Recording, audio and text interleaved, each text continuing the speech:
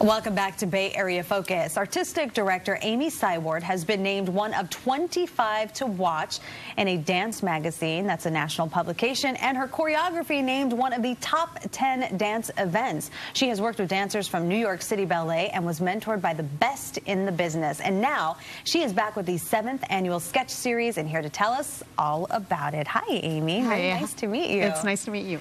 All right, so your new work is entitled Wandering. Yes. Tell me about this. Well, this will be my first full evening length work. I normally do short ballets. They're called repertory ballets. I do a lot of them here with Seiwert Ballet.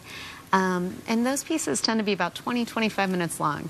And I've never had the opportunity to do a full-length work, so I made one.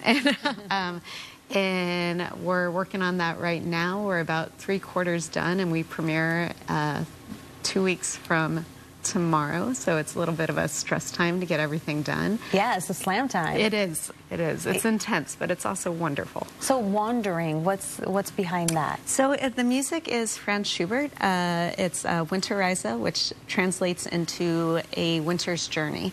And what it has to do with is a little bit of it's been described as like a Beckett play. It's the dark night of the soul. It's this protagonist loses his love and then wanders through 24 poems of loss, existential, like what's the point type of, wandering for, these poems are a couple hundred years old, and they've kind of been described as every teenage angst song you've ever heard lately. Okay. All right, so we can all kind of yeah, we can all relate. We can all relate. And I think what's interesting is if you hear the saying, you never love the same way twice. I think you also never get your heart broken the same way twice. So we've been trying to explore different themes of lost love, whether of losing someone through death, of losing a sense of home, of sense of place, sure, of feeling completely unmoored and disconnected from those around you. Well, we are very lucky because we have some video of your work. Yes, so great. Let's I haven't take a seen look. it yet.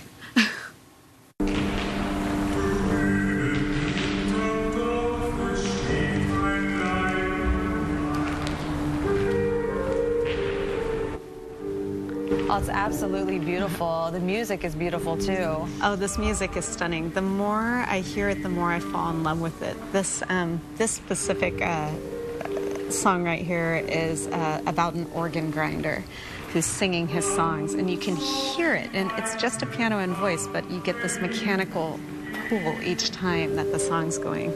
And these two dancers, this is James Gilmore and Tina LaForgia, and they're just absolutely stunning.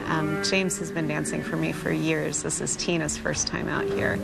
And there's so much emotion in the dance. Yeah, they're great. Yeah, it's absolutely beautiful. So tell me about your company. How did you first get it started?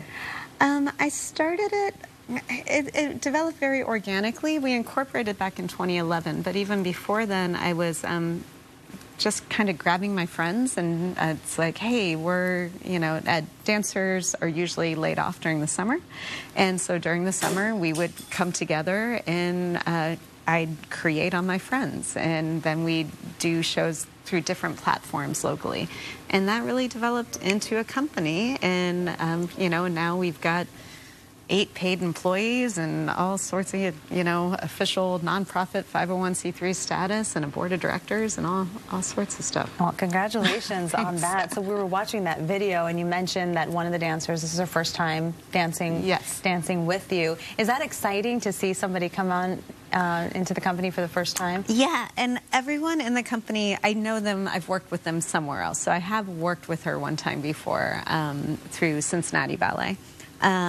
And when I bring in dancers into this mix, they're all beautiful dancers, but they're also really generous artists. So the creative process, it's like intensely vulnerable. Sure. And when you're sitting there like, okay, I need to make a 70-minute ballet, and you're stepping into this unknown. You need artists who are willing to step in there with you and who are going to be generous collaborators, and that's what these guys are picked for. I had you know, a rough choreographic day last week, which would be the equivalent of having writer's block.